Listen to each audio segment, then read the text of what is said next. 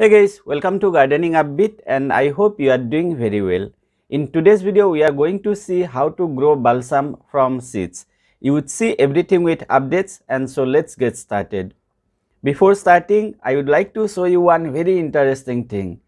The seeds of balsam germinate inside the seed pod itself in case we are late to collect the seeds. Here you can see the same thing. This is really interesting, isn't it? Anyway, please let me know what you think. So I collected the seeds and it's time to sow them. I am using a seedling tray, and for potting mix, taking 80% coco peat and rest 20% vermicompost. Instead of seedling tray, we can use any other pot where depth is minimum 2 inches. Best thing about balsam is that they can be grown both in winter and in summer. But it's not a perennial plant and they usually die after flowering. For summer, February-March is the best time to sow the seeds, and for winter, we can start from September onwards.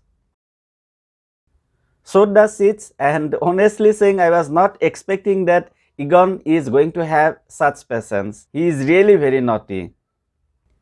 Anyway, after sowing the seeds, please don't cover them. Balsam seeds need light to germinate. Next, spraying water. After that, we can keep the seedling tray either in bright light or morning sunlight for 3 to 4 hours would be fine. As expected, Egon damaged entire tray just after sowing the seeds, and I also lost all the seeds. Luckily, I just have one seedling in another tray here. So let's transplant it today. To transplant, going to use a 6-inch wider and 6-inch deeper pot. It's more than enough for a single plant. For potting soil mix, doing basic way, and I am taking 50% normal garden soil, 25% coco peat and rest 25% vermicompost. My soil is sandy type, and in case it is not same with you, please use sand instead of coco peat. Next, I would keep the pot under indirect sunlight for next 2 to 3 days, and then I would move to the terrace. Let's take a look at the updates.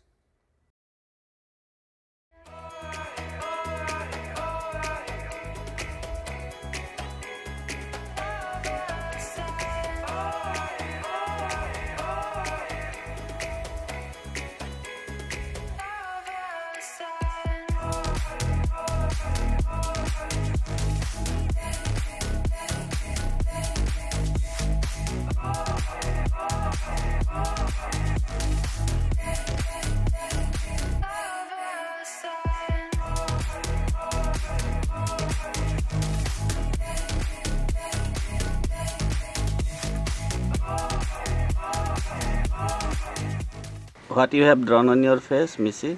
I'm a vampire. Vampire have really smelly teeth and bloody teeth and very white teeth.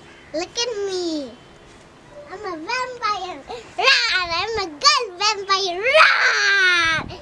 I'm a vampire. Rawr! I'm a girl, not a boy. Rawr! Alright, so you have seen the complete updates, and as we can see, plant did quite well. Let's talk about how to care for balsam.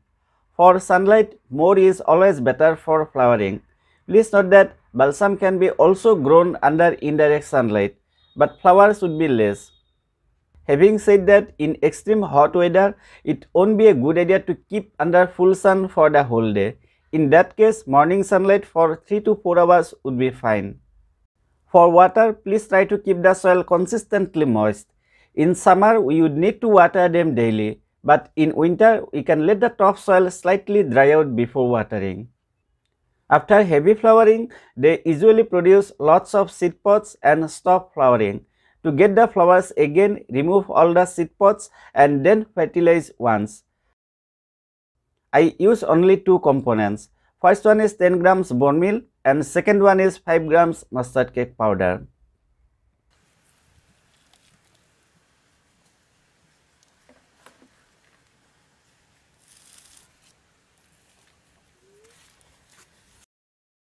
As you can see here, the plant bloomed heavily once again after fertilizing. Though I got fungus attack on the leaves. Did not do anything as it was end of the season. But in case you need to do something, you can use soft fungicide and dose is 2 grams in 1 liter water. There is also no need to apply fertilizers too frequently. Applying just once or twice is going to be fine, and we can do that once in 30 days. I believe that's a happy ending. Please wait for a few seconds and do check out my next video about the plants that we can grow in February. This is also best time to grow them.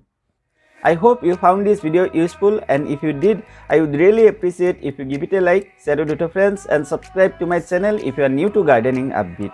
Thank you so much for watching. Really appreciate it. Take care and enjoy.